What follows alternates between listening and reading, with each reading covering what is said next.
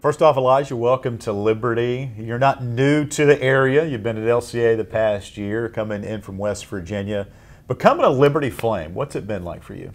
I mean, it's been like it's been a dream. I mean, Division I basketball has always been a dream of mine.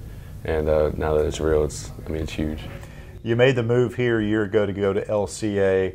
What was behind that move, and how do you think that helped you transition into now being a Liberty student? Well, my parents kind of wanted me, like, they didn't want me to go away, but I ended up going away. Mm-hmm. And I mean, it kind of helped me get all my homesickness out, and a year early, make the transition and seeing these guys at practice and kind of getting the feel for them already.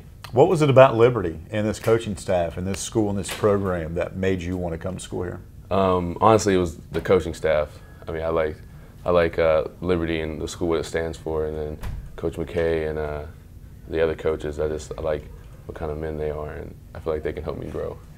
Growing up, learning about basketball, who helped introduce you to the game?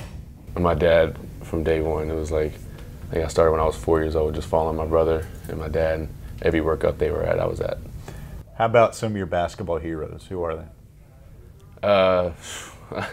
Probably my dad, just his stories. I used to not even watch basketball. I used to just listen to him and watch him play pickup. Mm-hmm. That's really what I learned.